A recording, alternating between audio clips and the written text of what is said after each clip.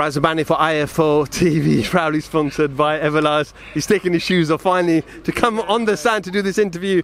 Spencer, Oliver, Spence, this is different, isn't it? Do you know what, Raz? I love this. This has got like a 90s feel to it for me. Like, you know what I mean? When we used to go up and down the country and we'd be going to like all these different little places, it's like boxing has become very like sort of main cities. You're talking Liverpool's, Manchester's, London's, and we're getting the same stuff all the time.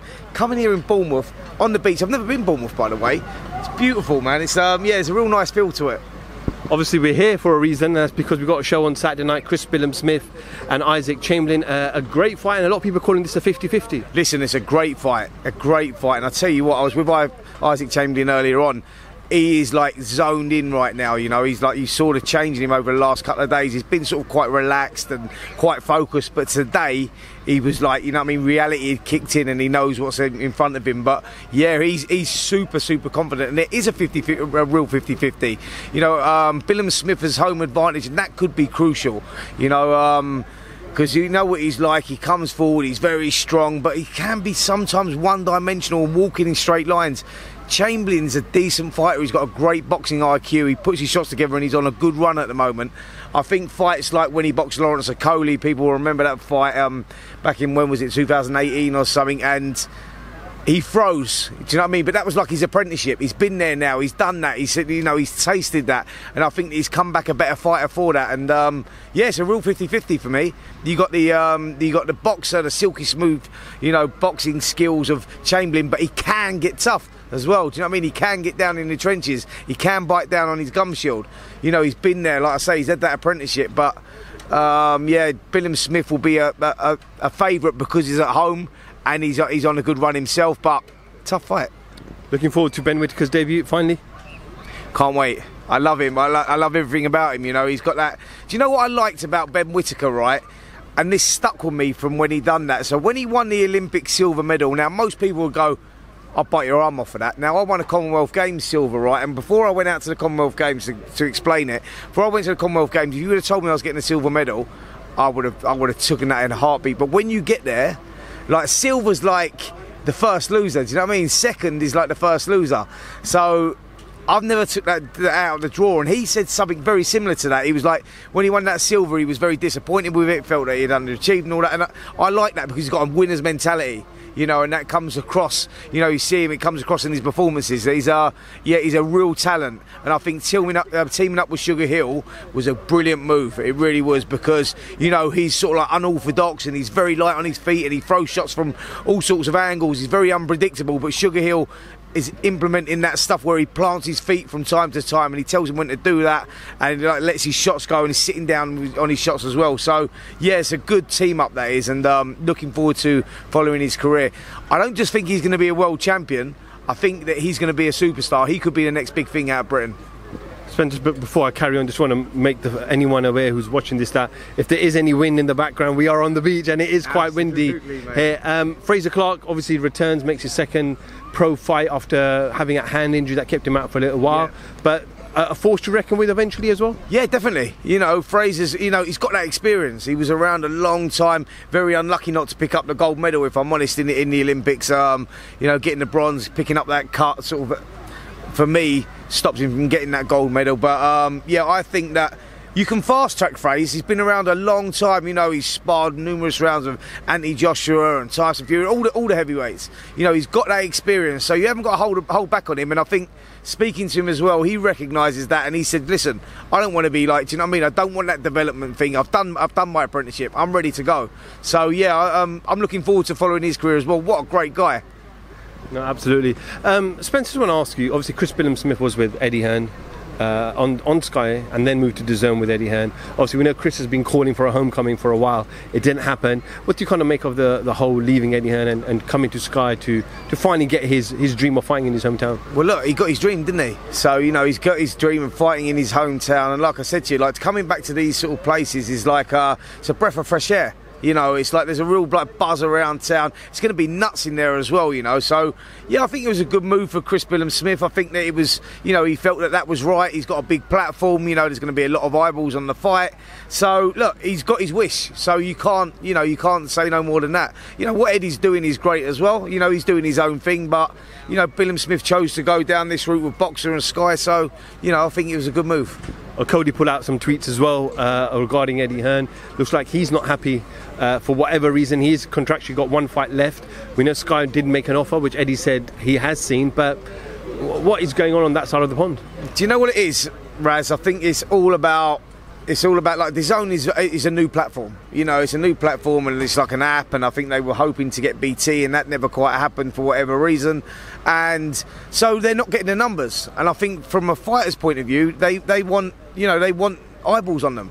You know what I mean? They want the numbers, and Sky has that platform. It's a well-established platform, so I can understand why the fighters are frustrated and they want to jump ship, because you, as a fighter, yeah, it's great and you're getting loads of money, that's lovely, but it's nice to be recognised as well. When you're walking down the street and someone says, yeah, great fight last night. The trouble with DAZN is that a lot of these fighters, like walking down the street, Lawrence OKOLIE be walking down the street and people go, when you fighting again, mate? Do you know what I mean? That's the reality of it, because it's only your hardcore boxing fans at the moment. Not saying DAZN won't work, but what I'm saying is it's like, at the moment, it's a slow burner. A little bit like you walking in Bournemouth, and I had to just grab you from the midst of the fans and say, listen, I need to interview this man. Mate, you know me, man, I'm always good for an interview. Spence, I know it's not been officially announced, but there are very, very, very strong rumours that Chris Eubank Jr. will be fighting Conor Benn. Now, you were in that era of Ben Eubank, and that was huge for British boxing. For question one, is that a good fight for both fighters? Financially, yeah. I think financially it makes, you know, it makes sense, because people want to see it. You know, like, you know, if you go back to their dads like Chris and Nigel, like they were pulling in like sort of 20 million viewers. You know, they were fucking superstars. So yeah, I think it's I think that financially it works. But it's all about this weight, isn't it? I think the stumbling block at the moment is the weight. I don't think Eubank can make 156, and I know they're putting this rehydration clause in here, and I think that's a bit of a problem as well. But you know, I've seen Eubank. He's boxed as high as 168, and I've seen him at 160, and he looks tight at 160, really tight at 160. So that extra 4 pounds to the normal person is like losing 4 stone. It's a lot of weight, and that can be dangerous. You know, a lot of people are talking about, you know, the size of Eubank, and that will be in his favour. He's too big for Conor, but if you're struggling too much to make the weight, that saps the energy and saps the strength, and then it's a level playing field. So, yeah, it's an interesting one. It's a really interesting one. I think it's all about what weight it's made at and the rehydration clause. And, you know, I think that Eubank, obviously he's saying 156, but he wants to be able to put on more than 10 pounds, because he probably would. But yeah, let's see how it goes. But it's a fight that will capture the imagination, I'm sure. The build-up will be brilliant. 156 is the number that everyone's touting at the moment. That is going to be the weight. Spencer, as an ex-fighter, what do you think is the minimum kind of rehydration clause that Junior needs to be satisfied for the fight? I think that 158 would be a struggle for Junior, if I'm totally honest. And I think that his rehydration clause, I reckon you've got to be looking at, like, he would put on, say if he come in at 160, he's going in the ring probably at 175, something like that, I would say. He'd put the best part of a stone on. So I think that they probably want no more than 10 pounds, like the IBF rules. But Eubank Jr. will be going, no, listen, I need more, because I need to put that fluid back in. So, you know, it doesn't sound like a lot at the moment. It sounds like they're nearly there, but the two stumbling blocks are the rehydration clause and that 156. They are two massive problems, you know what I mean? So, yeah, let's see how it all pans out. DAZN had this ethos that there was no more pay-per-view. Then, very recently, in the last 12 months, there will be pay-per-views for the ultimate superstars, the big boys, you know, the Anthony Joshuas, etc. Eddie did an interview with IFL yesterday, and he said that if it did get made, Eubank Jr. and Conor Benn, it will be pay-per-view. Is that a pay-per-view fight?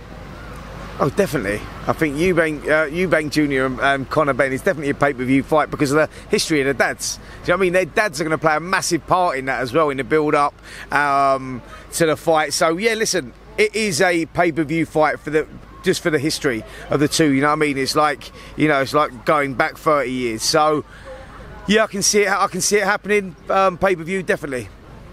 Moving on, heavyweight division announced yesterday, I believe, or the day before. Sky Sports have got the rights for Joshua and Usyk, and you must be a happy man because you might be going to Jeddah.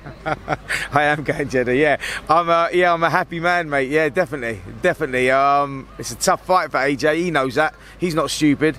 Yeah, and it ends up in Saudi. Listen, you go where the money is. You know, it's a dangerous sport that we're in. I get it. You know, there was massive money on the table, and that's where it is. And yeah, I'm looking forward to the fight. I really am. It's one of those ones that AJ now goes in maybe for the first time as a massive underdog going into this fight. So, you know, he was a lot of people thought that he wouldn't turn the Ruiz fight around the second time, and he done that, and he stuck to a game plan. It's all about, you know, it's not just about AJ implementing. It's all right, people saying he needs to find that rawness he once had when he boxed Klitschko. He needs to go in there and he needs to take it to him. But Usyk's a clever cookie. You know what I mean? He's a smart guy, and he'll be expecting that, and he'll set traps, and that could be AJ's undoing. So it's an interesting one. It's all about the tactics, who gets it right, who gets it wrong. But for me, you know, it's going to be a tough one for Anthony Joshua. It is.